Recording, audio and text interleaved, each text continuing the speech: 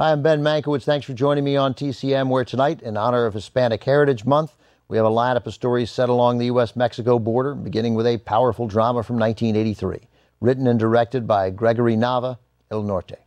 The story centers on two young people, a brother and sister from an indigenous Guatemalan family forced to flee Guatemala under brutally violent circumstances.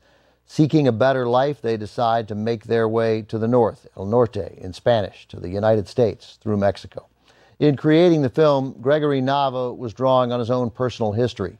The child of a Mexican and Basque family, Nava grew up in California with relatives who lived just across the border. He often crossed to visit them and was struck by the stark contrast between how people lived on either side. After graduating from UCLA, where he met his first wife, Anna Thomas, Nava decided to explore those contrasts in a film, with Thomas serving as co-writer and producer. From the beginning, they knew this would be a hard sell in Hollywood. In order to get films made about Latin America, Nava said, you have to have Americans at the center of the story. It bothers me that all the major characters are American and you don't get to know the people to whom things are really happening down there. To tell this story without making compromises for studio bosses, Nava and Thomas decided to produce it independently. For the lead roles, they cast two newcomers, Zaida Silvia Gutierrez and David Villalpando, both Mexican stage actors making their film debuts.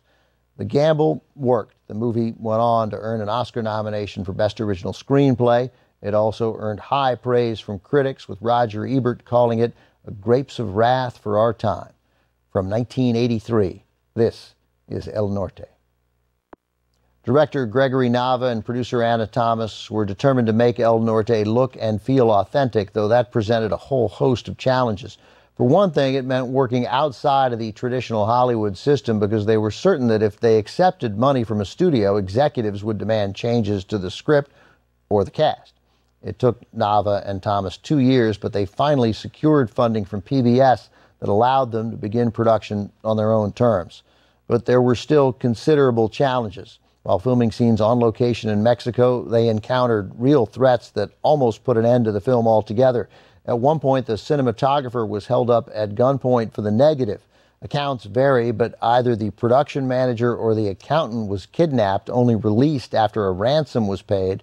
Nava also had to pay to get the negative back before the team relocated to finish the shoot in California.